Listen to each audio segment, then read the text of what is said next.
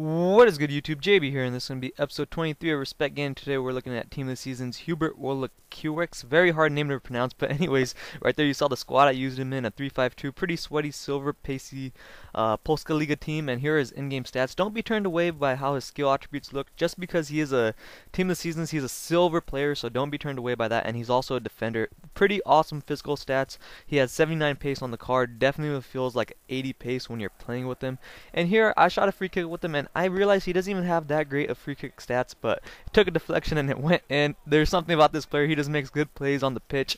Here, you'll see an awesome play with him that he can just outpace other people's strikers, and it's just a huge advantage to have a player with this much pace in the back of your defense. Now you can use him in a Poland squad as well. You know, you can have people like Lewandowski up front and all those golds, and have him as one of your center backs as a silver, because he can keep up with these gold strikers and attackers. But anyways, you could just see that he's all over the pitch. He makes good plays, very good at stand tackling, which is awesome, and he can chase down defenders like this. And then I really enjoyed this run with him because you could check it out. He starts the whole counter attack, gets a little pass in, and we get an awesome shot, but I do miss because we are playing with silver players. But other than that, guys, you're going to see the respect level on the screen. Go ahead and drop a like. I do recommend this player. There's not many of him on the market, but as always, everyone, take care and peace.